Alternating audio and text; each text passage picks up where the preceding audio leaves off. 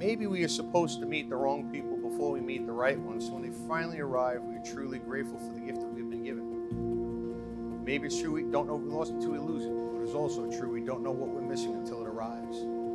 Maybe the happiest of people don't have the best of everything, but make the best of everything that comes their way.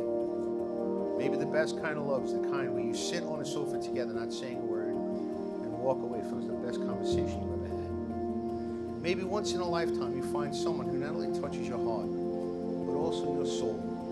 Someone who loves you for who you are, not what you can do. Maybe the art of true love is not about finding a perfect person, but about seeing an imperfect person perfectly.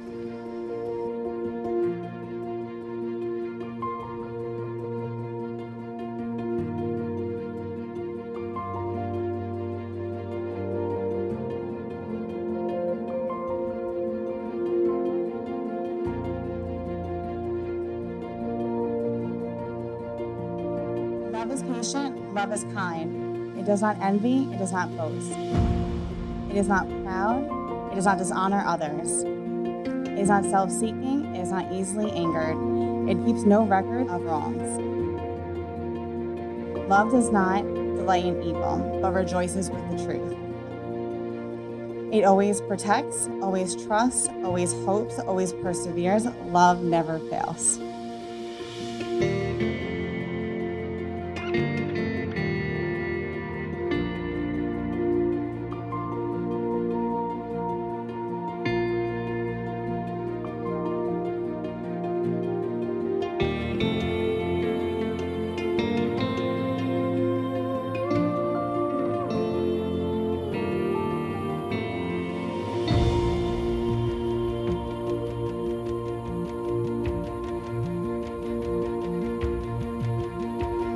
We are gathered here today to celebrate with Matt and Alexandra's united marriage. This is a beautiful and joyous occasion because it acknowledges their commitment to deep friendship and love. This is not a new love, but has been tested, evolved, and matured over the years. Matt, the woman who stands by your side is about to become your wife. She will look to you for gentleness, for support, for understanding, for encouragement, and for protection.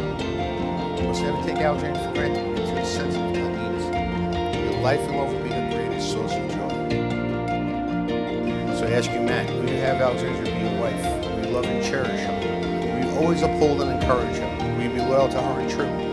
Will you honor her all her days and be respectful? Will you promise to always bestow upon your heart's deepest devotion? Will you?